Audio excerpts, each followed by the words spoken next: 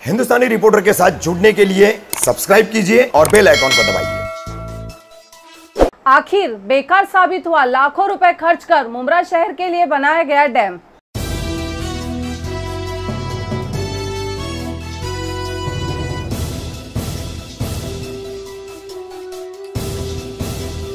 अस्सलाम वालेकुम, हिंदुस्तानी रिपोर्टर में आपका स्वागत है।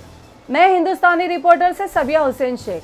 हम बता रहे हैं मुंब्रा में बनाए गए डैम को तोड़े जाने की खबर। कुछ सालों पहले सत्ताधारी पार्टी एनसीपी के मुंब्रा कलवा विधानसभा अध्यक्ष शमीम खान और नगर सेवक अशरफ शानू पठान ने मुंब्रा के खड़ी मशीन पहाड़ी पर एक डैम बनाने की मांग की थी, जिसे वन विभाग और थाने मनपा विभाग ने लगभग 60 लाख रुपए की लागत से बनाया था। उस वक्त एनसीपी के मुंब्रा कलवा अध्यक्ष शमीम खान और नगर सेवक शानू पठान ने कहा था, इस डैम को बनाने का मकसद बरसात का पानी डैम में जमा करके मुंब्रा शहर के लोगों को पीने का पानी मुहैया करना था।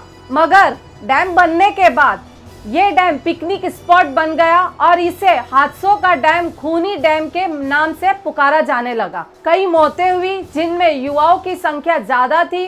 डैम बनने के बाद जिस मकसद से ये बनाया गया और सत्ताधारी पार्टी एनसीपी के अध्यक्ष शमीम खान और नगर सेवक शानू पठान ने बड़े बड़े सपने दिखाए कि इस डैम से मुंब्रा वासियों को पानी की किल्लत से निजात मिलेगी। मगर जब से डैम बना, इस डैम से ना तो मुंब्रा वासियों को पीने का पानी मिला, ना कभी इसके लिए कोई योजना बनाई गई। और अब पीने का पानी जमा करने के नाम पर बना हादसों का डैम या खूनी डैम तोड़ दिया गया है। इसे क्यों तोड़ा गया और किसके कहने पर तोड़ा गया, इसका ना तो खुलासा किया गया है और ना कोई कारण बताया गया है। इससे साबित होता है कि कैसे विकास के नाम पर लाखों रुपए का फंड लाकर खर्च किए जाते हैं और उन्हें कैसे बर्बाद किया जाता है। ये थी हमारी आज की लाखों रुपए खर्च करके बनाए गए डैम को तोड़े जाने की जानकारी देने वाली खबर।